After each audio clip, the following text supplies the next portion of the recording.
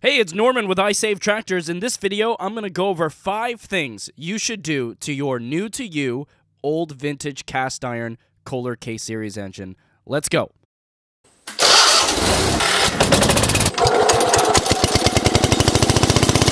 When I get a new-to-me tractor that has a Kohler K Series engine, even if it's running well, I like to get a good baseline on the engine before I go any further.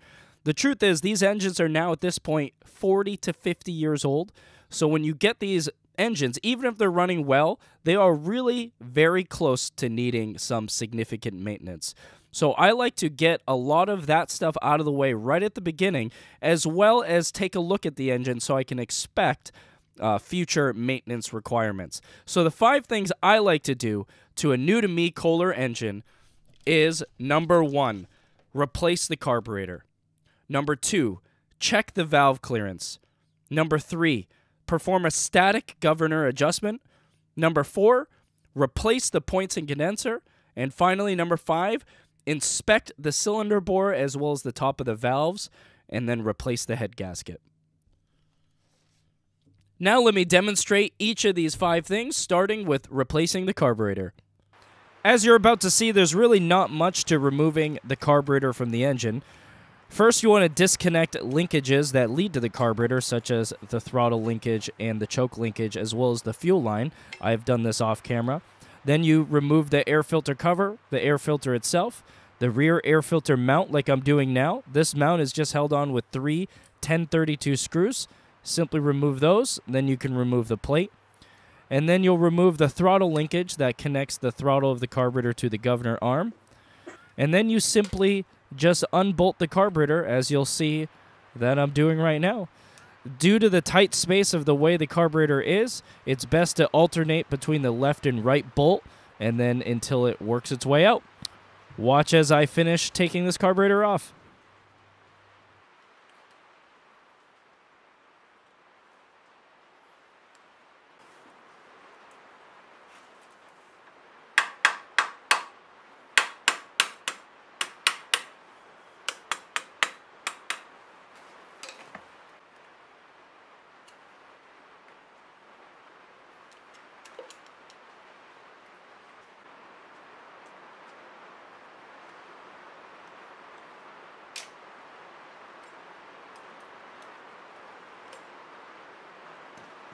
We're going to jump ahead here to step 2, which is checking the valve clearances.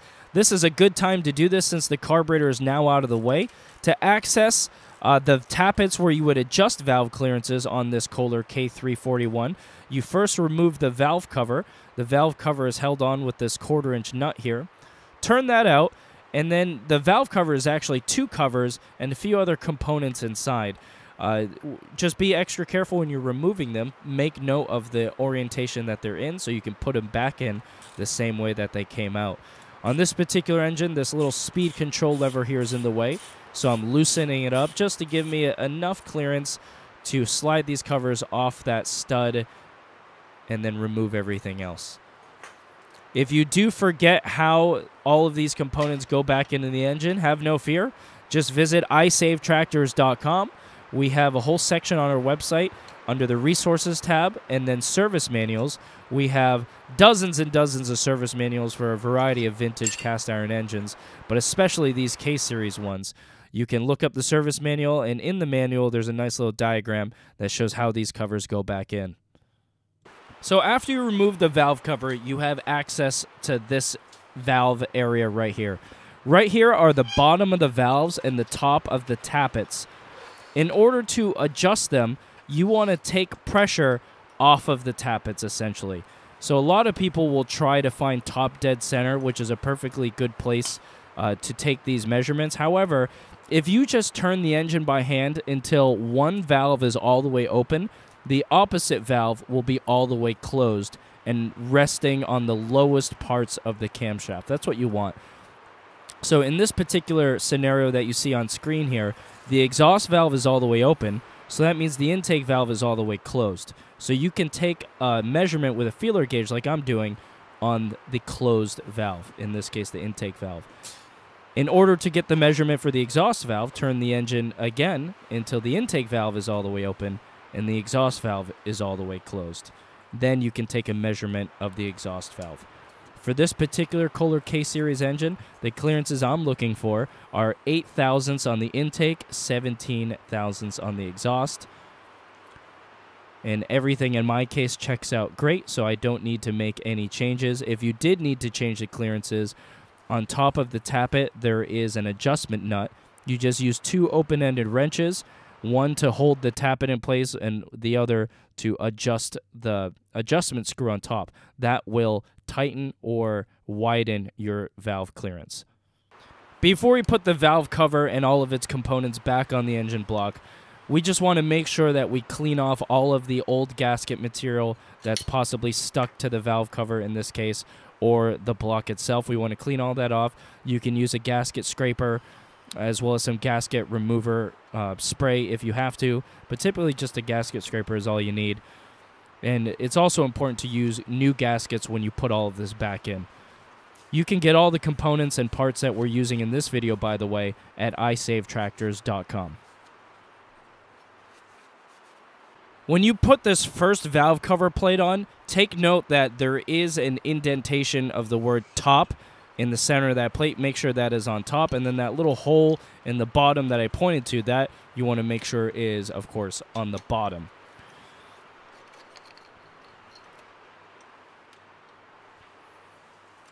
This piece right here is a piece of spring metal. This is your reed valve. What this does is it allows crankcase pressure to leave the engine block as the piston is moving down into the crankcase. Yet when the piston goes back up, this reed valve closes and does not allow any pressure to be sucked into the crankcase. This is important. Make sure you put this on the correct way. The next plate that goes after it needs to be oriented in such a way where this little reed valve will be able to open and close freely.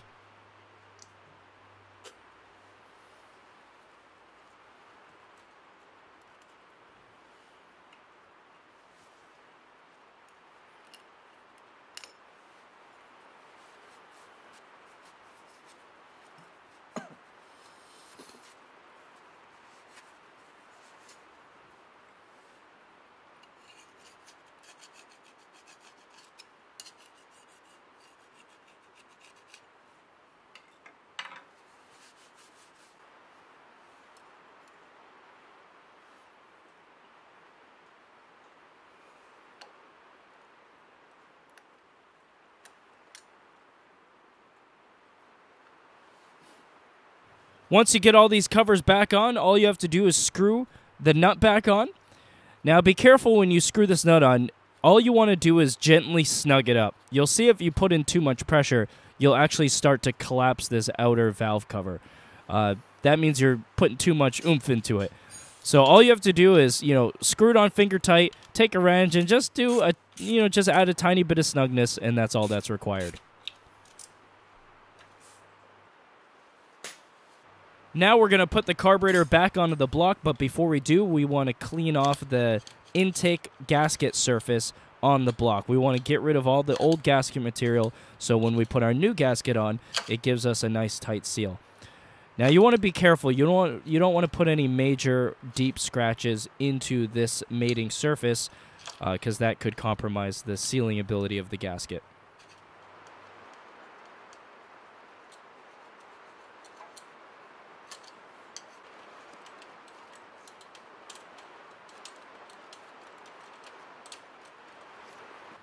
Now we're going to be installing an iSaveTractor carburetor for this Kohler K341 engine that I'm working on. These top screws here, the one directly on top is the high idle adjustment screw. The one offset to the side is the low idle screw. Now a common mistake customers make is they don't turn in these fuel fittings in tight enough. You want to make sure these fuel fittings are turned in all the way. It is a tapered thread, so the further in this fitting goes, the tighter the seal. You want to be able to, give it definitely several threads of engagement past finger tight. So if you ever have issues with gas leaking out of the threads of these fittings here, all you have to do is turn it in a little bit further. See, that's how that fuel fitting should look for your information. By the way, these carburetors come fully adjusted by us when we ship them to you, so 99% of customers don't have to mess with the high and low idle fuel adjustment screws. All you have to do is fully install this fuel fitting on, bolt it to the engine with gaskets, and you're ready to rock and roll. Now, to install the carburetor back onto the engine, all you have to do is put the proper gasket between the carburetor and the block. You can use a regular gasket like I'm using here. There are also some configurations of engines, and you can do this to any of them. You can use the larger 1/4-inch spacer intake gaskets. Those gaskets help reduce the amount of heat that is around the intake of the carburetor. That helps with fuel atomization, but these regular gaskets work just fine as well. And all you have to do is engage the 2 bolts onto the block, and you kind of slowly screw them in tightly left and right. You can use a slotted screwdriver on the original bolts little by little, and then at the very end, you can use a wrench to get your final torque. Now, you don't want to tighten these carburetors on too tight. You just kind of want to get them tight enough. The exact specs are in the service manual on our website, but they're not super critical for this connection point here.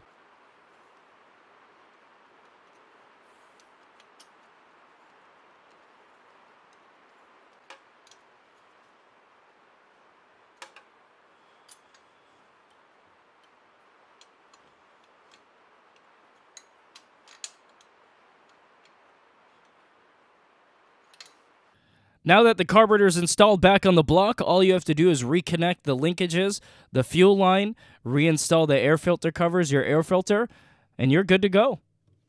Okay, next up is the static governor adjustment. What this adjustment essentially does is it puts in sync what's happening on the outside of the engine with the governor arm and syncing that up with what's happening on the inside of the engine with the governor gear. If you ever have erratic RPM movement on your engine running, one of the first things you should do is do a static governor adjustment. Now, this governor arm, it's simply clamped onto this pivoting rod, which is called the governor cross shaft. So sometimes, if these bolts work loose and the governor arm loosens up, it kind of shifts its position on this pivoting arm, the governor cross shaft, and that throws off what's happening with your governor gear off. So to do this adjustment, you simply have to loosen up this little clamping nut and bolt configuration right here. You pull the governor arm all the way counterclockwise, which is bringing it to wide open throttle. You take a set of pliers like I'm doing, and you turn it all the way counterclockwise until it stops. And you see me here, I kind of go back and forth first. I just want to make sure that pivoting point is moving freely. Since it is covered in paint, I just want to make sure I am rotating it all the way counterclockwise. Once you rotate that cross shaft counterclockwise and your governor arm counterclockwise, you then tighten up that clamping nut and bolt that I'm doing right now. That will successfully make everything in sync. Now we're going to replace the points and condenser. This is a very important thing to replace. I do this every single time I get a new-to-me engine and tractor. Points are things that break down over time. Every time they open up, there is an arc of electricity that will form, and over time that will deteriorate the contact points. So most engines that I come across, if they're lucky, they would have had points replaced once in their entire 40, 50, even sometimes 60-year-old life of these engines. They really should be replaced at minimum every couple of years. I guess it depends on how much you use it, but for me, it's like every 1 to 2 years I'll replace points on my working engines. So this is an inexpensive, easy-to-do replacement when you first get an engine. So to remove the points, it's as easy as removing that point cover that I already did. It's just held on with 2 screws. Then you remove the old points right there. That's also held on with 2 screws. And before I install new points, what I like to do is I like to spray a little bit of carb cleaner on the contact points, and then using a material like a dollar bill, which what I'm going to use in this case, you can use a paper envelope. You just want to slowly rub the 2 contact faces of the points with this paper or envelope. What this does is it removes any protective coating that might be on the points that are left over from warehouse storage. Just do this a couple of times, and that's all you really have to do to get these ready. Here I am putting the wire that goes from the negative post of the ignition coil back on to the points. And then you reinstall the points back onto the block with those 2 screws that held on the old points. And then after you install the points onto the block, you want to turn your engine by hand until the points are all the way open. Now, this is an important tip. If for some reason your points don't open at this point, don't panic. It doesn't mean there's anything wrong with the points. It just means that the adjustment screw, the way it came from the factory, whether it's ours or Kohler OEM, all you have to do is loosen up that adjustment bracket, push it all the way towards the block like I just did, and then do it again. Turn the engine by hand until the points open all the way. Right now, we're not interested in the gap. We just want to turn the engine so the points open all the way to their widest opening, and then we can stop turning it. Now that the points are open all the way, I'm looking for a 20 thousandths feeler gauge, and I'm going to use this feeler gauge to gauge the distance between the 2 contact faces of the points. I'm going to stick it in there, and I'm going to adjust the points with that adjustment screw, which is the screw I'm working on right there. You loosen that up, and then there's a little notch in it where you can use a little screwdriver. I believe my hand's about to block the camera shot, but you stick this little screwdriver in this slot, and that way you can open or close the distance that the contact points are, and you do that until you can slide a 20 thousandths feeler gauge between the point contact faces and you feel a light drag. That means that it is 20 thousandths of an inch. You tighten that adjustment screw back up, and then you're done. That's it. You can turn the engine by hand a couple more times until they open up all the way again. Recheck your clearance with the feeler gauge and make sure it is still at 20 thousandths. If it is, you're good. Put the cover back on and move on to the next step, which is replacing the condenser. Replacing the condenser is also simple. The condenser is always connected, or should always be connected, to the negative side of these ignition coils. You simply remove the screw, or I should say the nut that holds the terminal on. You remove the wire terminal that is from the condenser off of the ignition coil, and then you remove the condenser, and then you put a new one on. Now, it is important when you put a condenser back on that you just make sure it is grounded to the block. So how is this condenser grounded? It's grounded through its case, so just make sure wherever you screw it into has some bare metal to metal contact, and you'll see me do this in the video now. To note as well, I turned this ignition coil around so the negative post is now closest to the condenser.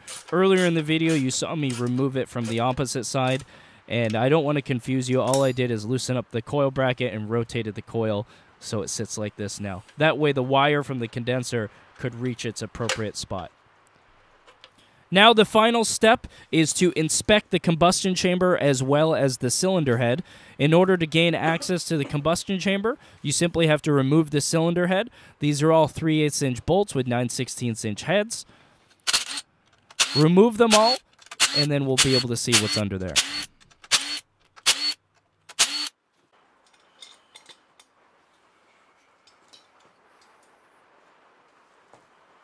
So with the cylinder head off, this gives you an opportunity to inspect the combustion chamber, which is the top of the valves as well as the cylinder where the piston moves up and down. This is a good time to turn your engine by hand and observe the piston moving up and down. Examine the cylinder wall, see if there's any unusual scratching or galling or otherwise damage. See if the piston wiggles left or right excessively. When the valves come up, you can take a flashlight and look at the valve faces and the valve seats. Make sure everything looks nice and smooth. There's no pitting, no further additional damage. Inspect the head gasket, see if there's any evidence of leak-throughs or anything unusual. You'll notice that you're just looking at a static image right now, and that's because my camera had a malfunction, and I unfortunately was not able to save the footage of me going over these checks. But this is essentially what you do. You just kind of look at everything, make sure everything looks as it should. Before we put the cylinder head back on the engine, there are a few things we want to do to it first. First, I want to clean off the underside of the cylinder head using a plastic scraper. You just want to scrape off as much of these carbon deposits as you can. And then we're going to check the cylinder head for flatness. To check for flatness, you want to put the cylinder head against a flat surface, such as a granite surface plate, a granite countertop, or a glass countertop. And you want to see if you can slide a 3/1000 feeler gauge under the cylinder head between the bolt holes. If you can, it means you need to reflatten it. And to reflatten it, one of the best ways to do it is to use a granite surface plate like I'm using. You can also use a glass or granite countertop. You put a piece of sandpaper on it, you wet it down, and then you slowly sand it back and forth until you can't slide a 3/1000 feeler gauge underneath the cylinder head anymore. Now, when you put the cylinder head back on, it's always a good idea to use brand new head bolts. These head bolts are simply grade 8, 3/8 inch coarse thread bolts that you can get from your local hardware store. The length can vary between application, but for the most part, these bolts are usually between 1.5 inches to 2 inches in length. Some tractor configurations put these little spacers between the head and the top of the bolt. For those, they typically take the longer bolts, but you can simply match the length of your bolts by comparing them to your old ones. Now, when you install head bolts back into the block, you want to add a lubricant, either an oil, a WD-40, or something similar, to the threads of the bolt before you turn them in. That will help give you an accurate torque measurement. And when you install these bolts, you want to torque them in increments until they reach their final torque spec, and you want to torque them in sequence. All of this information can be found in the service manual, which we also have for free on our website at iSaveTractors.com. For this particular Kohler K341, I'm going to be torquing the bolts to a final torque of 30 foot-pounds, but I'm going to start by torquing them to 20 foot-pounds in sequence, and then go back around and do it to 25 foot-pounds, and then finally go back around and get them until they are 30 foot-pounds. This is how I like to do it, and doing it incrementally like this will ensure that you install the head evenly onto the block to get maximum sealing ability. And also, obviously, use a brand new head gasket when you put the head back on, and you don't need to use any additional gasket sealer. You can if you'd like, and if you do, for added insurance, make sure you use like a copper high temp RTV sealant or something similar.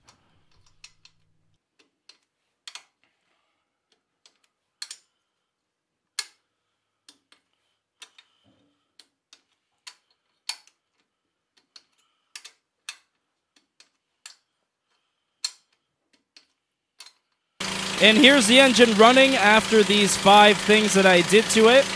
This is for a wheel horse front end loader project that I'm working on. That video will be ready shortly. This engine doesn't have a muffler attached to it right now, so it is particularly loud. Oh, but boy, do we love that loud sound.